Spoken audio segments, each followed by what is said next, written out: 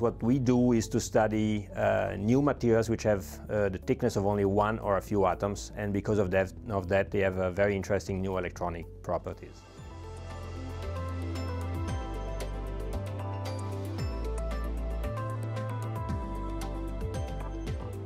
One thing that has been discovered recently is that you can take two different 2D materials and combine them together to obtain properties which are not existing in each one of the two materials separately.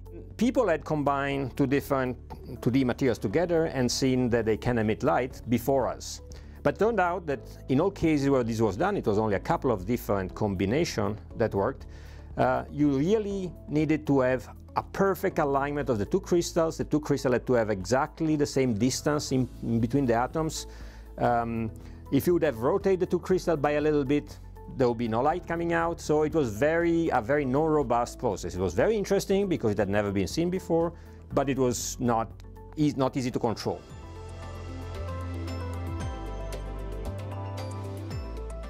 But what we did was to find a way to have this combination of materials to emit light under very general conditions. So what we have done is to find a class of materials that if you combine, they're going to emit light irrespective of all details of how they are put one on top of the other. You can rotate them, you can translate them, it doesn't matter. They will emit light, and they will emit light with the same frequency.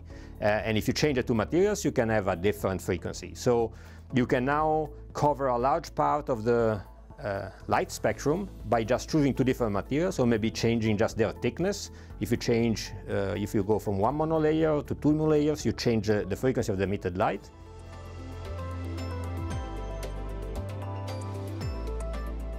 Now we have a process that is supposedly very stable because it doesn't depend on all these details. So we think that because of what they did, it will be possible to have manufacturing process on a large scale that will allow to put this material together under fairly simple conditions, much simpler than before. So we think that is an important first step for future applications.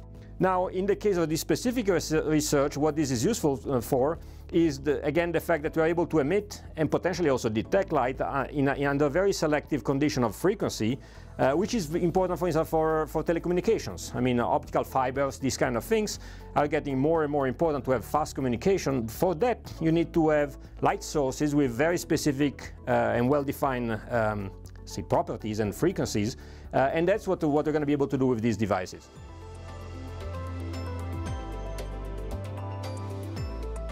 So it will be very important for application at least to be able to grow many of these materials on a large scale with high quality so that you can combine them.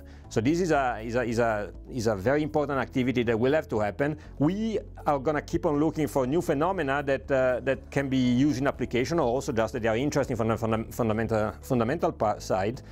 It often happens that when you find something interesting from the fundamental side that you had not understood before, then you realize that that might have applications, and it stimulates new thinking that will be useful in the future.